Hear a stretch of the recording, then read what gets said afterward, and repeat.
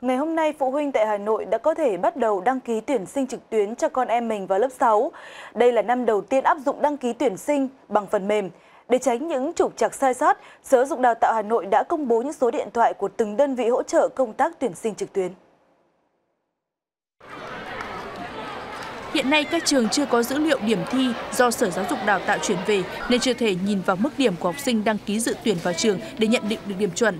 Tuy nhiên, theo đánh giá của hiệu trưởng một số trường trung học phổ thông thì nhìn vào mức độ ra đề thi năm nay, số lượng học sinh dự thi giảm nhẹ so với năm ngoái nên mức điểm chuẩn cũng sẽ không có thay đổi đáng kể. Đại diện các trường cho biết học sinh chọn đăng ký vào các trường có mức điểm chuẩn top đầu là đã cân nhắc rất kỹ về lực học của mình. Do vậy, nhiều năm gần đây, mức điểm chuẩn của các trường này đều khá ổn định. Theo tính toán dựa vào điểm thi của học sinh hiện nay thì dự kiến điểm chuẩn của các trường Trung học phổ thông Việt Đức, Trung học phổ thông Phan Đình Phùng và Trung học phổ thông Kim Liên đều tầm khoảng từ 52,5 đến 53 điểm.